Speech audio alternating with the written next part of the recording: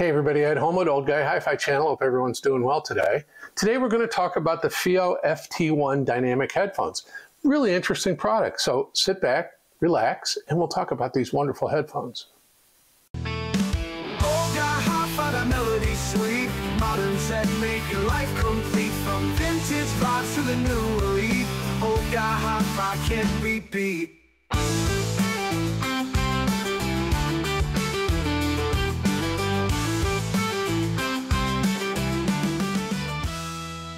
So the FiiO FT-1 is a fairly conventional, traditional, closed-back dynamic driver headphone. Very well constructed, beautiful American walnut ear cups, and I'll insert pictures of all of this stuff. Lovely metal structure for it, great articulation. I had no trouble getting this comfortable, and I found it very, very easy to wear for long periods of time. It was very pleasurable. And hopefully you'll find this video pleasurable and you consider giving me a like and a subscribe.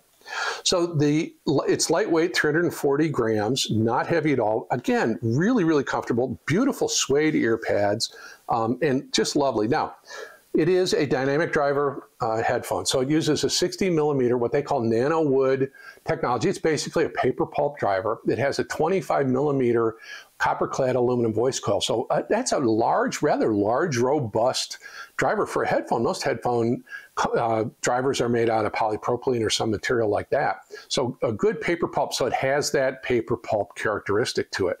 It also is very easy to drive at 32 ohms and 98 dB. I had no trouble driving it off of any of the headphone amps I used, and we'll talk about what I did use in a minute.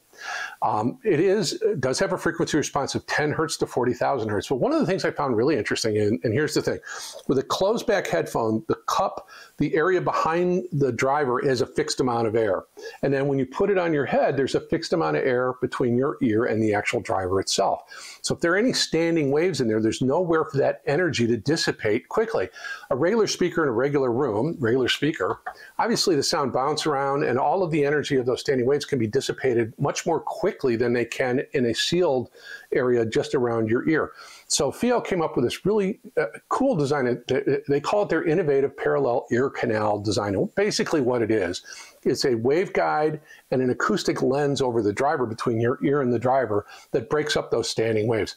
I detected no issues with that. Now, I'm not, with headphones, when it comes to imaging, most of it occurs in the center of my head. So I don't really have a great or a lot of experience with headphone imaging. Although, with my Sennheiser Massdrop 6XX, obviously it's an open back, so it's a very open sound. This is a little different. It's a little more dynamic for sure. So that I didn't sense any issues with standing waves. I'll just put it at that. It is, I think, a really, really well-designed headphone. I think it's super comfortable to use. So how did I test? Oh, by the way, it does come with a silver-clad copper, oxygen-free copper cable with 3.5 millimeter connectors at the ear cups, and a 4.4 millimeter balance connector, and a 6.75 inch headphone adapter for use in a lot of different things. So how did I test it? Well, the first setup I used was the Sparkos Gemini headphone amplifier. Now it has a tube buffer in it. It's a beautiful sounding unit. This, and I'll kind of give you a hint, this has a warm tone to it to begin with.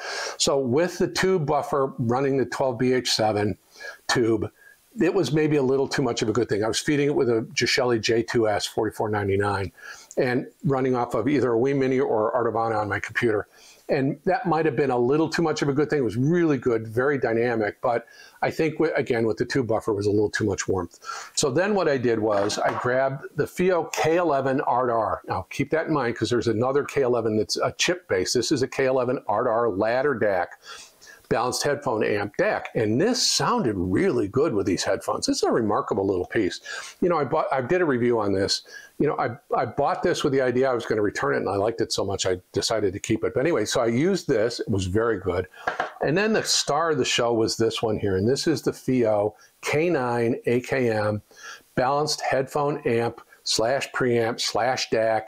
It is a remarkable piece. I'm going to do a full review on it. I've had it in the big system, running off big expensive amplifiers, and it does a great job. And as a headphone amp, it is remarkable. So what did I think of the sound of these? Well, Again, it's a very full range. It tends to be a little bit warm, which of course is right in my wheelhouse. I love that.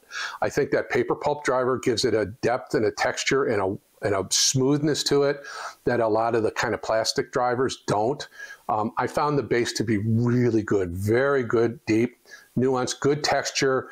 I didn't get a sense of running out of bass. I used this recording from the Rippingtons, and it's kind of smooth jazz, very, very well recorded, very good, well recorded studio album. You know, excellent miking on all of the instruments, great bass, great drums. So the bass, the electric bass, was very well reproduced.